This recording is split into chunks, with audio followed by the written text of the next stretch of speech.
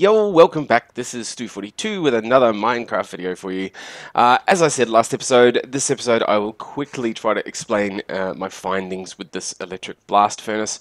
It is a bit weird in the way that it works. So one of the things that I've really learnt with GregTech is use a battery buffer. The battery buffer just seems to be a very good way of regulating voltages and regulating exactly what you want to go into each machine.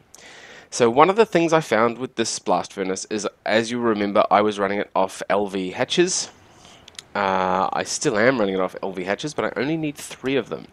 Now the reason is, when you look at the recipes in this thing, I don't think I can look at them there, but if you, like for example, I'm currently smelting some silicon in there.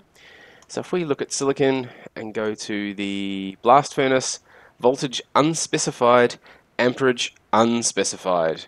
Now through a bit of trial and error I've worked out that it's about 5 amps that this thing is actually wanting to do that smelt.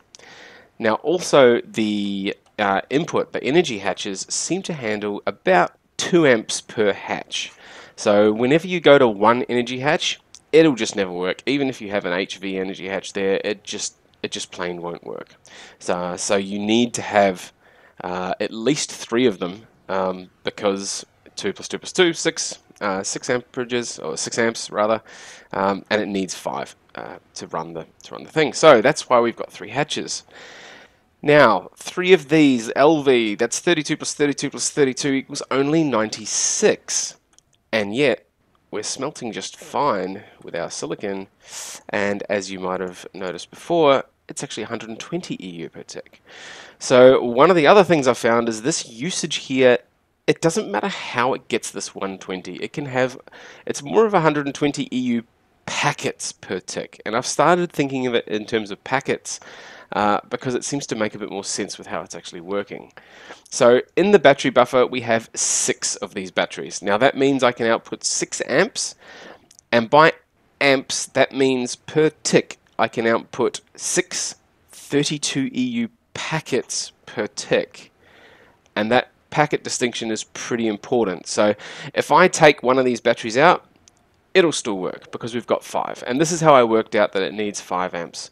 If I took another battery out right now and it would only output 4 amps, this would fail. It would stop smelting. I don't really want to do that because all my silicon is precious, so I'll leave it in there, and I can put this back in. It doesn't matter how many batteries you have in here, the usage seems to be much the same. If you put more batteries in, it's not going to waste any energy.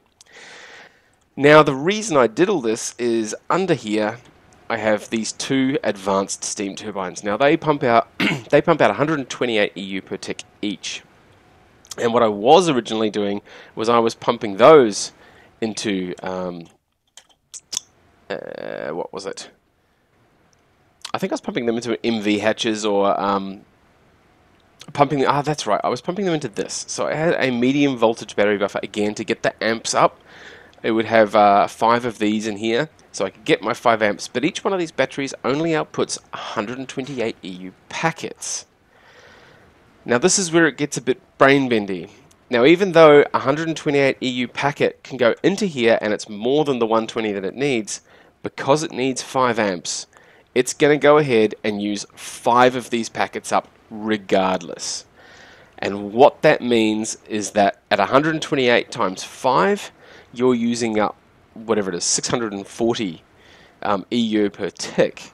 So even though we're smelting only using 128 EU per tick, or 120 EU packets per tick, because of the amperage requirements and the fact that this battery buffer can't go below 128 packets, it's going to just output 5 of these 128 packets regardless.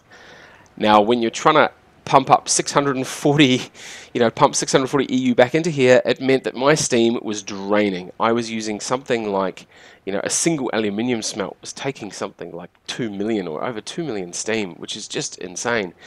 Whereas now under this new system, admittedly I haven't got it hooked up at the moment, but under the new system it's using hardly anything. It was like 200,000 steam for a single smelt.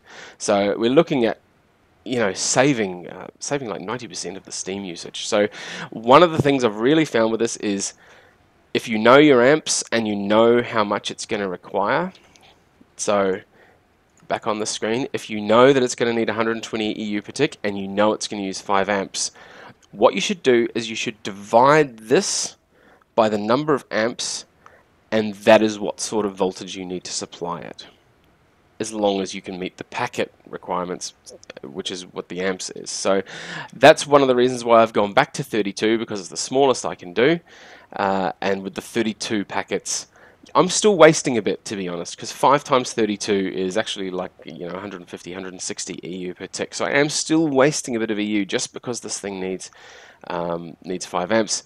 Unfortunately, 120 divided by 5 is it's like 24 EU per tick, or 24 EU packets per tick, and that just doesn't exist. We've got 32 or we've got 8 to play with, so that's all we've got. So 32 is pretty good.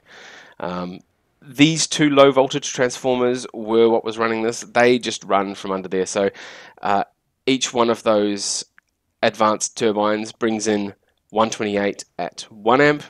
These things will output 4 32 packets per tick, which is 4 amps. So however many packets are going through per tick, that's how many amps. So these things here will actually output twice that. So you'll end up with 8 amps coming into here, which means 8 32 packets per tick. And each one of these batteries that are in here means that it can handle twice that. So this thing can actually handle 12 amps coming in to charge it, which means I can take 2 of these batteries out and I'll still charge. If I took 3 of these batteries out and tried to charge from both of these, I would have an explosion on my hands. I'm pretty sure this would either stop charging or would blow up, depending on the config. Now, as I said in the last episode, I'm running this off lava at the moment just because I have too much lava. I've been trying to clean out my mining thing as I mine, and the lava just gets in the way. So rather than storing it or voiding it or whatever, I've decided to just use it for this. I've got an MFE here that's I'm using to sort of charge my jetpack and charge my nanosuit stuff. But I'm more than able to, like if I grab my wire cutters and cut that, it'll run just as well from here. And as you can see, these are, they're fully charged at the moment. So I might just, let's smelt the last of our silicon dust. So once that goes green, this will start using,